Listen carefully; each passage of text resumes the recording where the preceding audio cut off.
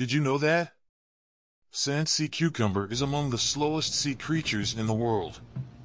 However, these creatures are found in all oceans globally and play a crucial role in preserving the health of marine ecosystems.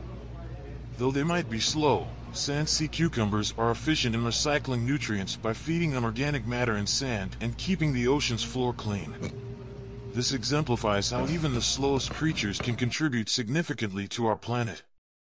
So, whenever you feel like you're making slow progress, remember the sand sea cucumber contributing in its unique way. See you tomorrow.